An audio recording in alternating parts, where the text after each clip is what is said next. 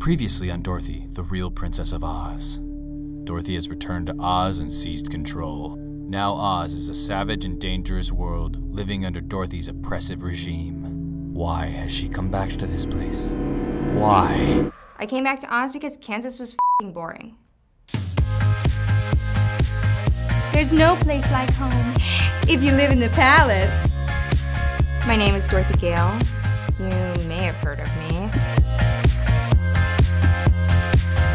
When I got my chance to come back to Oz, of course I took it. I knew that with a little old-fashioned Kansas gumption, Oz would make all of my dreams come true. And it did. I specifically requested a golden chariot drawn by giant swans. Ruling your very own magical kingdom is like a lot of work. Luckily, I have my trusted advisors to help me out. I didn't come to Oz to make friends. I came because my balloon accidentally got blown here, okay? Yes, this is my natural hair color. Why would you ask me that? So the winged monkeys want several things. Well, they want to unionize, but they don't want to call it a union. Do you Hey, Dorothy, are you listening to me? Dorothy! Ah! A princess's work is never done, but I make sure that everyone on my staff knows exactly how much I appreciate them. This lemonade is so good. Do you want some?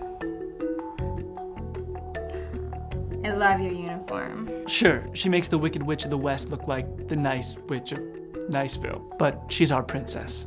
And if I say anything bad about her, she'll have me executed.